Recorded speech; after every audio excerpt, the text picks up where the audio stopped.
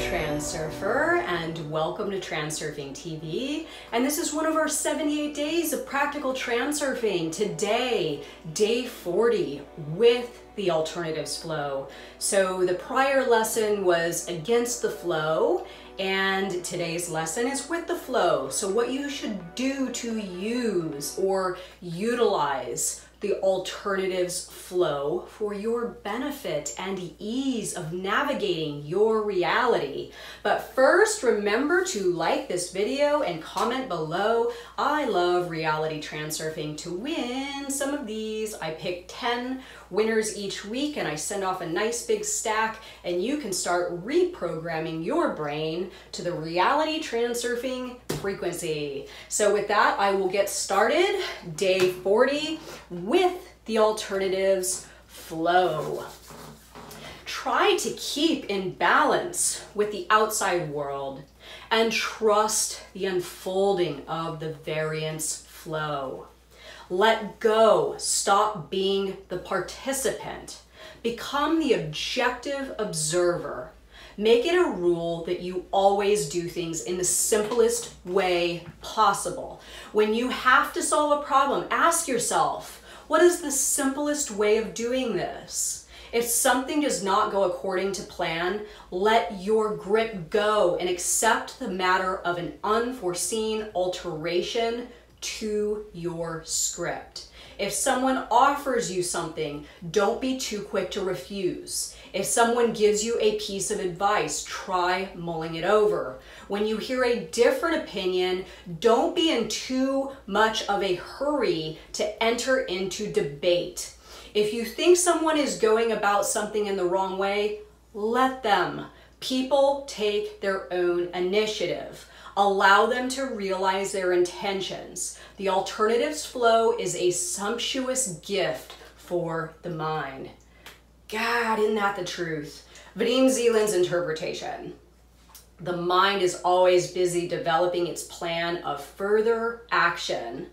When the mind is certain that it will weigh up everything and find the best possible way forward, yet a plan already exists in the variance space. The information structure is arranged in a chain of cause and effect relationships.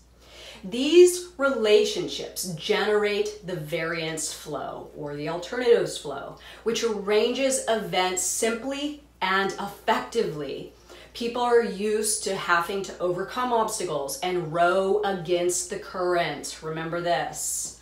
Searching for complex solutions to simple problems becomes a habit. Nature does the opposite, always following the path of least resistance, wasting no energy. Okay, wait, there's more. For example, why does it often happen that after searching the entire region for a particular item, you eventually find it right under your very nose? If you stay away from trouble and stop pushing against the variance flow, the solution will come of its own accord. And what is more, it will be the ideal solution. Okay, so I'm actually happy that I read that last little bit, because that exact thing happened to me once, and it was really, really crazy. I had this pair of shoes that I needed to have fixed, and I was living in Paris, and I lived in top of a little row of shops, and I walked around Paris all day long looking for a cobbler to fix my shoes, only to arrive home and realize one of the shops below my apartment was a cobbler, and I was like totally blown away. So this is exactly what Vadim Zeland is talking about here, that we think with our inner intention thinking minds that we have to do something to make something happen, achieve the answer, find the information we're looking for, and so on and so forth. I do not solve problems anymore. I let my world solve them for me. Anytime a challenge arises, I stop myself, I see myself, I see my reality, and I am going to let outer intention bring me the solution to my complex problem. And now it almost always works. I don't have to stress. I don't have to fret. I don't have to freak out. I don't have to go and do an induced transition or panic or have anxiety or any of that crap. So remember, the alternatives flow should be viewed like a free-flowing river where all of what you intend to have or different variations of reality exists, right?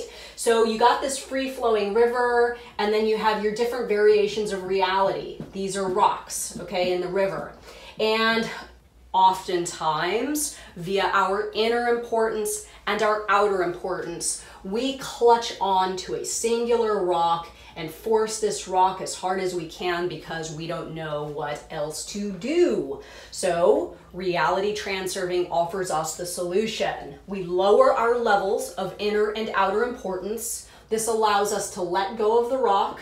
We start flowing downstream and we encounter other rocks that are better suited for us. And then we go about reaping the benefits of what is on these other variations of reality instead of doing what we did in the past, which was enforcing, forcing reality, forcing ourselves on reality, and forcing our will on reality, right? So the alternatives flow is a magical place. It is like, how could life possibly have been this easy all along? And I didn't even know it. This is exactly what my stickers are about. My world is taking care of me. Everything is going according to plan and things are working out beautifully and will continue to do so with ease. Oh, it's so good. Thank you, Vadim Zeland.